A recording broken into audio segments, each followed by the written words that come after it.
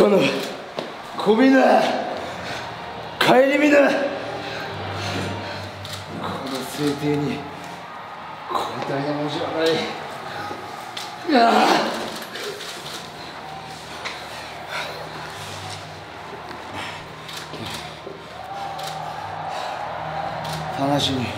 棚橋弘に聞きたいことがある。愛は人を苦しませる。愛は人を悲しませる。愛は人の思いを狂わせる。なのになぜそんなにお前は愛を叫び続ける。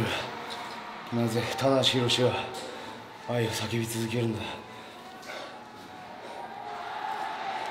太一選手もぬくもりを覚えているはずじゃないですか。ぬくもり。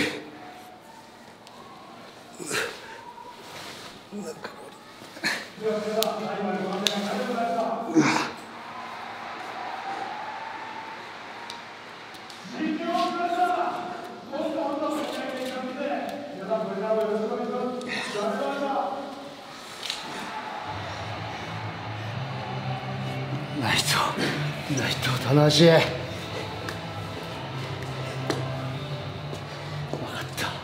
かった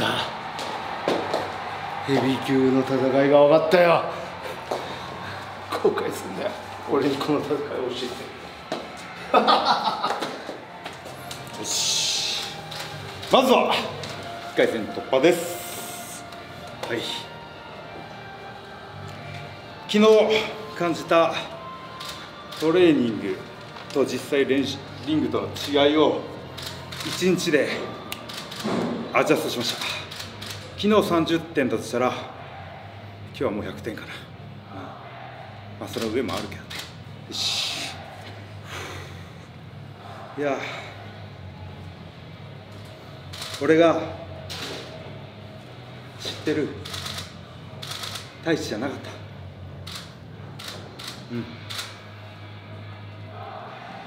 ねえ、15年目かなにしてヘビー級転向っていうのもね珍しいけど、俺が知らない太一でした。昔太一が言った